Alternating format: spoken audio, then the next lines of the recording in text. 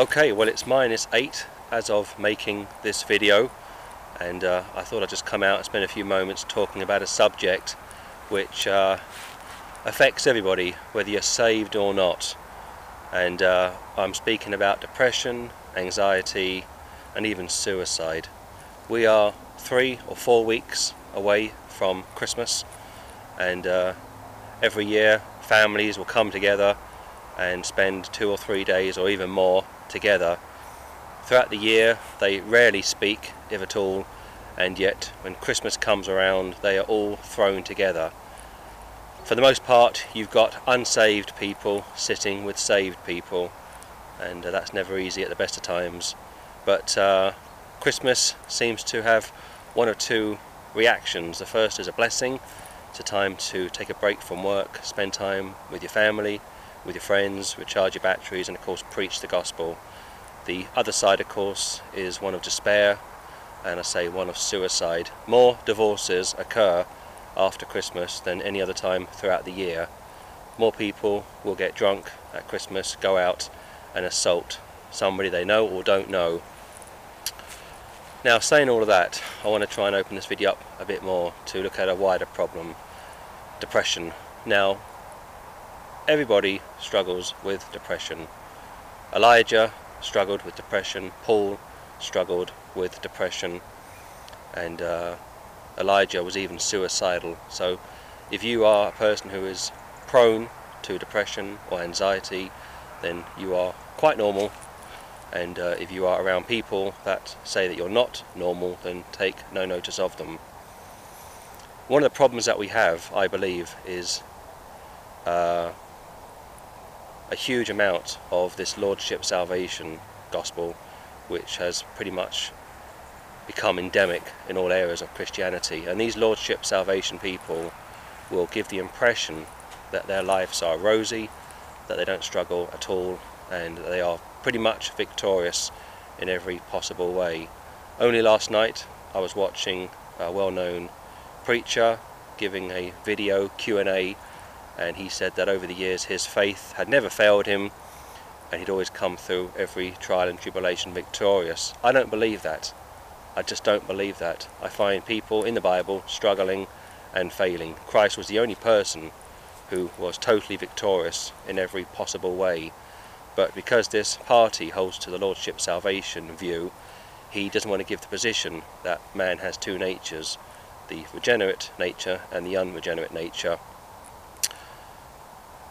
I am doing a brief Bible study at the moment on demon possession, so what I'm going to say is just a brief sneak, a brief view, if you will.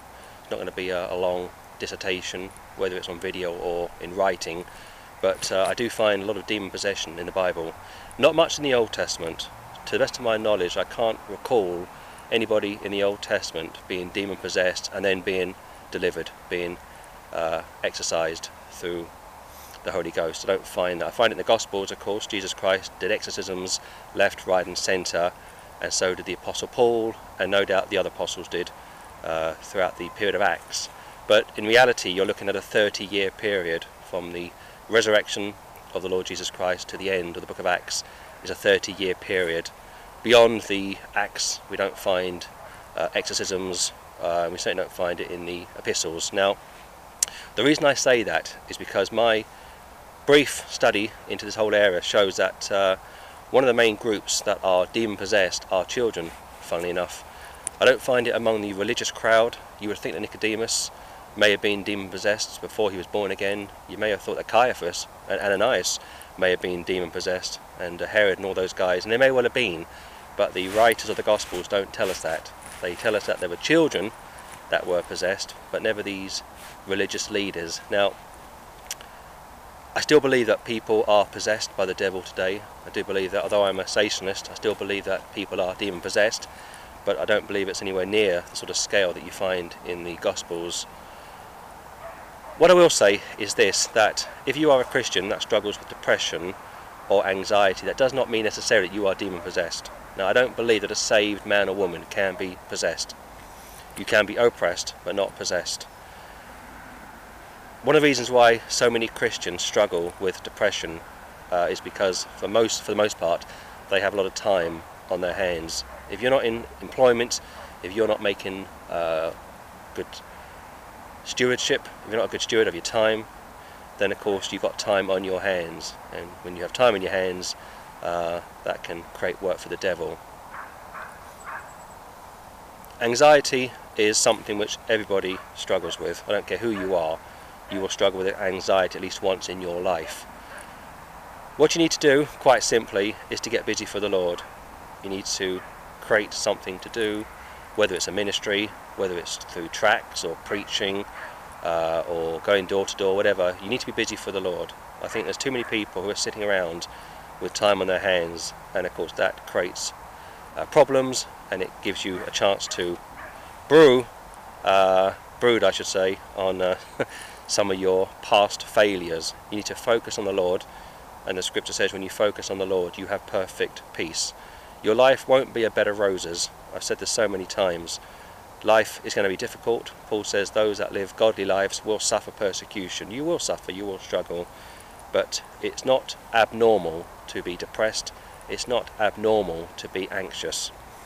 What you need to do is come to the Lord and throw yourself at his feet. You need to cry out to the Lord and say, Lord, I can't handle this anymore.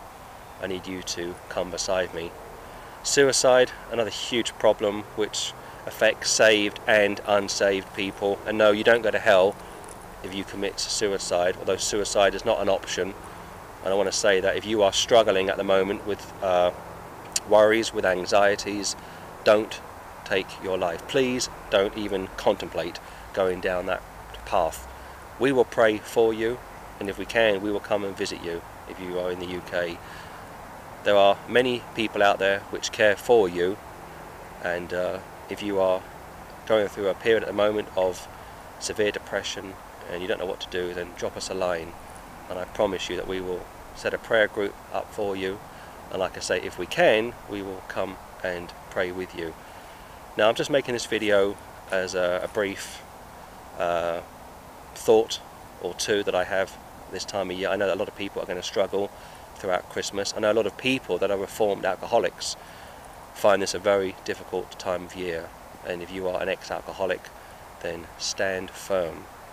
Okay, if you're an ex-drug addict, stand firm. Don't fall back into the flesh. Keep pushing on. There was a man some years ago called Barry Smith, a decent man, a very good man, and I met him once, and Patrick met him a few times.